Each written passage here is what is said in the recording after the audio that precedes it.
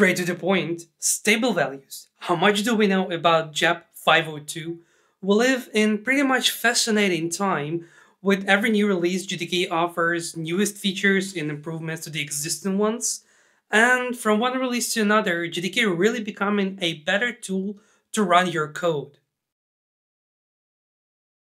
Hi there, my name is Dennis McCogan. I'm a Java developer advocate at Oracle, and today we're going to talk a lot about constants, how we control their lifecycle and initialization, and how we can benefit from JIT compiler optimizations. For many years, Java developers have been using the reserved word final to express that a certain field is effectively a constant bound to a particular instance of a class. Essentially, it means that with every instance of a class, those constants has to be recalculated. Well, in many cases, it's only enough to have those constant values to be recalculated, but at the same time, we have a combination of words, static and final. With this combination of keywords, we instruct the runtime to create a constant value that has entirely different scope of accessibility and the life cycle. But what's more important in this context is when that type of a constant will be initialized by the runtime. A final instance field will be calculated with every instance of an object, while static final field will be created with class initialization, which takes place on demand, and probably will happen just before the first instance of a class will be created. So you see, it doesn't really matter how you declare your constant, because eventually it will be initialized with the application classes on their startup or with the first instance of a class. However, there are many situations in which the value of a constant will be requested in a while later in the application lifecycle, which means the application startup was needlessly delayed by such eager initialization. Obviously, there is another way to delay a field initialization up until the moment it is requested by the consumer, and I'm talking about delayed lazy initialization procedure for non-final fields, and an access to such fields is often provided through a getter method. Well, such approach has a few drawbacks. First, the code itself becomes a little bit brittle and harder to read, and any access to a field like that directly or through the reflection framework will potentially lead to null pointer exception. But the biggest loss in this particular case is the JIT compiler optimization known as constant folding.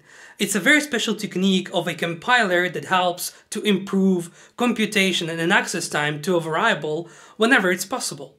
So what developers actually need is a feature that is backed by the runtime that preserves constant folding while allowing the deferral initialization for the constants up until the moment they are requested by the consumers.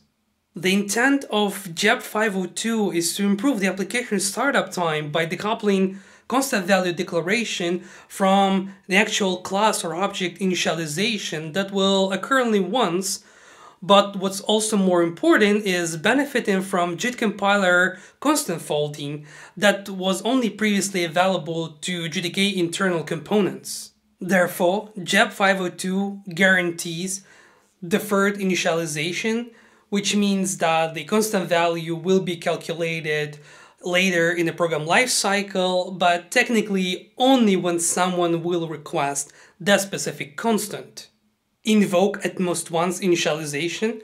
You see, a term lazy means that the computation will happen later in the program lifecycle, but there is no guarantee that in a multi-threaded environment lazy initialization will happen only once, but with stable values there's a guarantee that the computation of a constant will happen exactly once, disregard how many threads are actually working with this constant. And true immutability.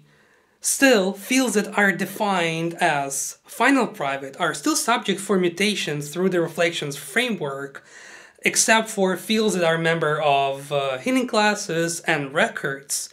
However, with stable values, it's no longer the case because there's a guarantee of immutability for the constant content. It means that stable values becoming a better way to defer constant initialization until later, and that initialization will happen only once, which makes this type of a new constant a good subject for JIT compiler optimization, such as constant folding.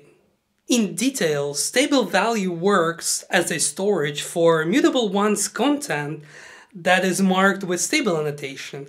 This annotation is not publicly available in JDK standard library, although I still encourage you to go and read about that. You can find link in the description below. So this annotation gives a guarantee to a virtual machine that the content will be mutated only once. Thus, the virtual machine can perform constant folding for the code that works with this constant. Enough theory. How developers can get their hands on stable API. Let's take a look at what we've been offered. We have stable value, we have stable collections, list and map, we have stable supplier, and we have stable functions. Stable value of can be used with any type of a constant that is often created with a constructor without parameters or static methods still without parameters. From a logical perspective, the stable value supplier is a more advanced method for creating constants because it utilizes a supplier, allowing for the implementation of business logic of varying complexity. The only limitation of this approach is the lack of parameters, as they are not provided by the supplier interface. Along the stable value supplier, two additional stable value methods based on functional interfaces were proposed. Stable value function. This method assumes that instead of a supplier, a constant will be created using a single parameter function. To create a stable function, a set of values is required along with a function that will be executed no more than once for each element in a set. The reason for using a set is the need to determine the exact size and ensure that a collection consists of unique elements before creating an array of entries, where each set element acts as a key and the function provides the corresponding value. Stable value int function is a more scope-limited implementation of stable value function where all elements in the set must be of type int. And finally, stable collections. Stable value list should be used if there is a need to create a homogeneous list of constants that share the same provisioning logic. Sometimes a constant may represent a cache or website, or there may be a need to read and cache once multiple data sources such as third-party API responses or files. In such case, stable map can help to solve this problem. Stable values, collections, lists, maps, suppliers, functions, int functions. Curious minds might wonder why JEP 502 authors did not introduce a new keyword, let's say lazy. And I probably have an answer to this question.